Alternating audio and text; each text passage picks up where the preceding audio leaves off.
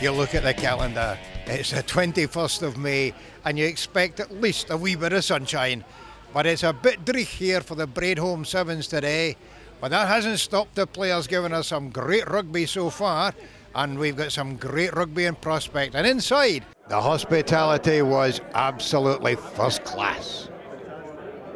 Yeah, it's a great atmosphere and that's the main thing. You've got rugby supporters, you've got lots of rugby players, and the way the teams have mixed as well. It's a slightly different Sevens tournament, and it's really, really good.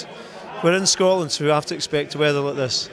And you reckon it'll test the skills of the players? It certainly will test the skills of the players. Dry weather makes it too easy for them, so why not give them a wee bit of wet and rain, and let's see how good their handling skills are. My goodness, it's not only their handling skills, it's their survival skills.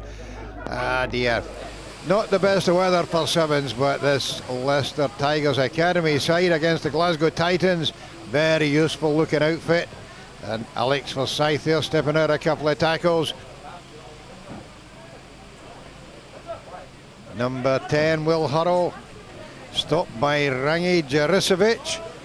He not only put in all the work to organise this tournament, he's putting in the tackles as well. And Steve McCauley stepping out of the tackle and in under the posts. The interested onlookers inside their nice dry tent, the team from Ardrossan. Glasgow Titans restarting. The Titans side an invitation outfit for GHA, who of course playing on their own ground here.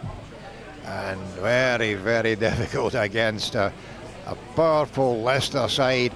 And the Titans finding themselves going backwards on the back foot.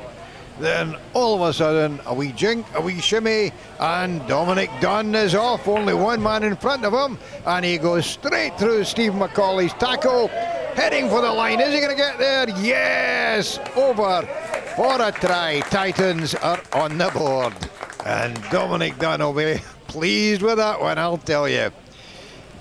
But Leicester keeping up the pressure, well ahead going into the final stages of the game. Titans trying to break out their 22, but Leicester putting them under pressure again, nicking that one back, and the ball swung out wide.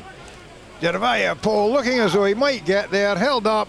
Alex Lewington on his shoulder, try number 6 for Leicester. They're through to the final. And good business in the burger tent. Aye, a hot burger is what's needed in a day like this, I'll tell you. And in the other semi-final, Cairn up against Hawks. This is a very, very good looking Hawks side. And number 9, Sean Murray, throwing up a couple of tackles. No more cover. And in under the posts for Hawks' second try. Boom. That's the try. That's the restart. And Cairn looking as though they might do a wee bit of damage here. A combination of boys from Falkirk and a very, very powerful Fijian couple, and they've all popped up there, and that's Cairn, first try of the first half. Hawks, a lot of possession, a lot of territory, running it from well inside their own 22, and as Craig Gossman setting it up, and I tell you what, they're getting some great handling considering the conditions. And Sean Murray scampering away again in for Hawks' fourth try and through to the final to meet Leicester. And it tells you something about the conditions. They're selling more coffee than beer. And now we're into the open final. Ardrossan Accies against the Bowrams. The Bowrams made up of players from Meggetland and Hartree Mill. You can tell the ones from Hartree Mill, they're the bigger players. The ones from Boroughmuir are the weird ones. And the Bowrams on the board early on. We're into the second half. Ardrossan hitting back, and it's amazing some of the handling given the conditions. And the man putting real pace in the ball here is skipper Matty Grant.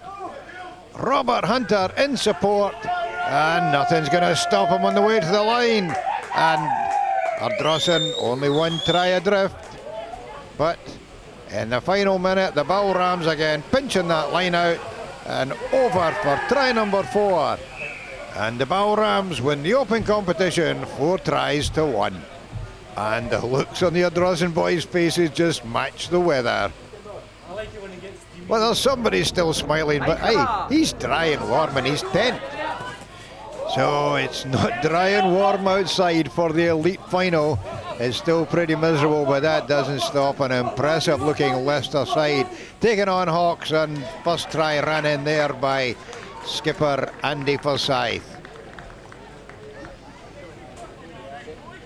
Just shows how professional this Leicester Tigers Academy side is.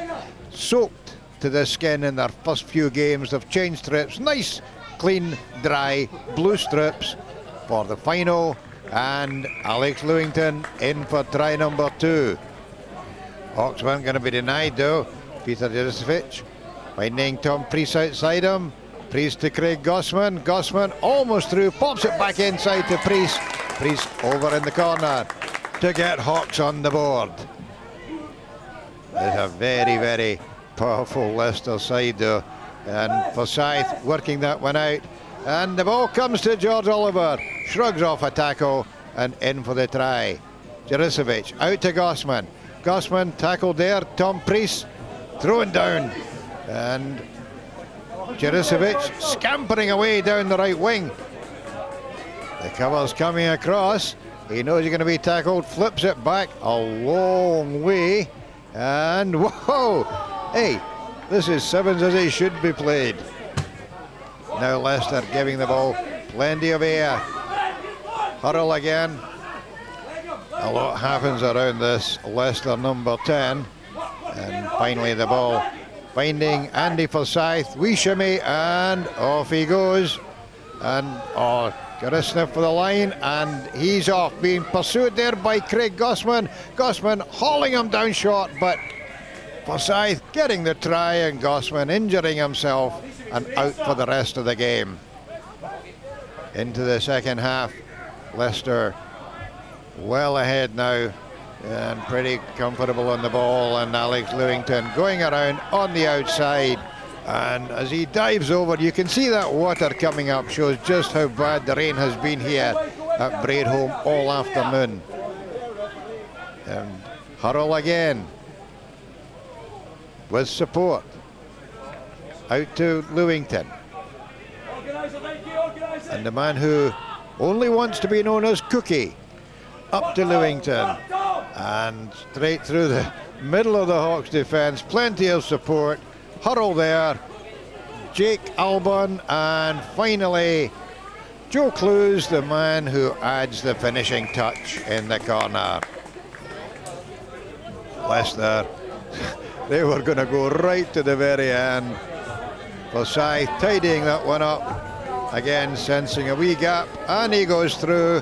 Where he got support? Yes, he does. And the man over for the last try of the afternoon, Jeremiah Poe. Over goes the conversion.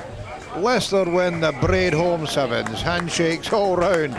And I'll tell you what, those players will be delighted to get into the shower. Andy, a miserable afternoon, but worth the trip up to Glasgow. Definitely, yeah, it's been raining, but to be fair, all the stand from all the teams has been really good, so just happy to win. Cheers, lads. Happy to win that final game then, it was good. The Glasgow put a good side out, kept us going all the way through, so yeah, it was good to get that win at the end. Yep. And Hawks made a bit of a game of it in the final there. You had to work quite hard sometimes. Definitely, yeah, they were a good side. Like, we knew that coming in, like, we played them in the groups. That was a tough game, so it was, like I said, it was just good to beat them in the end again, which was nice. The intrepid SRTV team squelch off the field. Leicester and Hawks bring the afternoon to a close, an afternoon that has been very unkind with the weather. But congratulations to Rangi Juricevic and his team for putting together a great tournament. This is Ron Evans for Scottish Rugby Television at the Braidholm Sevens.